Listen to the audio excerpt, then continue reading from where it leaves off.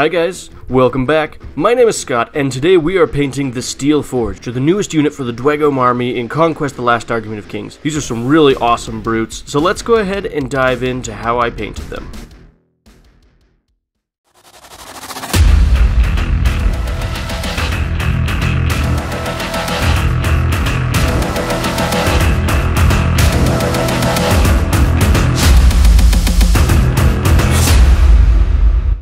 To get this model ready for painting, I've primed it using Ultra Matte Black Paint Plus Primer from Rust-Oleum. Now, if I had it on hand, I would have much rather done Leadbelcher Spray Primer, but in this case, I didn't have that paint on hand. The first thing we're going to do on this project is to base the entire model using Leadbelcher. Now, like I said before, if you have access to the Leadbelcher Spray Primer, you could totally skip this step by priming with Leadbelcher. Once we're happy with that base coat, we're going to shade the entire model using Agrax Earthshade, and you can go as heavy as you'd like on this model. It won't make too much of a difference, it'll just make the model look a little dirtier. After we've allowed that shade to dry, we're going to take Ironbreaker. We're going to do a heavy dry brush of this color over the entire model. This is going to bring back the shiny appearance that we had with our original metal. Now, if you don't have Ironbreaker, you can actually do this with Leadbelcher, which is a very similar color. Next, we're going to do something very similar, this time using Stormhost Silver, and with this layer of dry brushing, we're not going quite as heavy because we're only focused on catching the most raised and prominent surfaces on the model.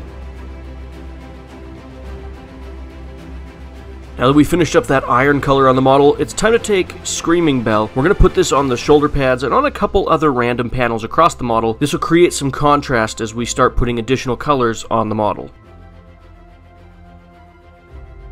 We're also going to take Balthasar Gold, and we're going to use this to paint any pipes that appear on the model.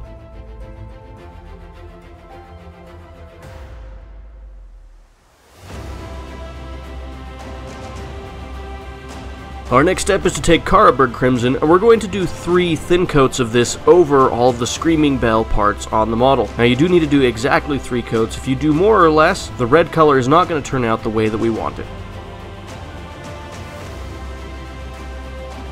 After those layers of shade have been allowed to dry completely, we're going to take copper from Pro Acryl, and we're going to use this to edge highlight the chips and scratches in the red parts of the armor. We're also going to paint all the trim on the model using this color.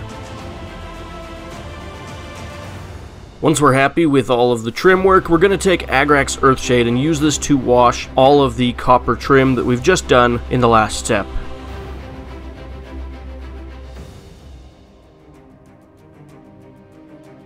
Once that shade is dried, we're going to take Canoptek Alloy, and we're going to use this to edge highlight all of the copper on the model. Now, you could use a silver for this. Canoptek Alloy just has a slightly warmer color tone to it. Now it's time to work on the burning core of this model. We're going to start by basing anywhere that we want to have a burning effect using Wild Rider Red.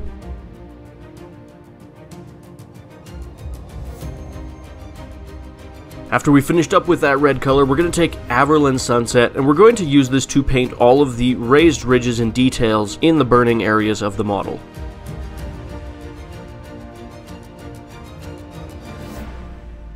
We're then going to take Yriel Yellow, and we're going to use this to edge highlight the sharpest ridges in the burning parts of the model, but we're not completely covering up the previous color of yellow.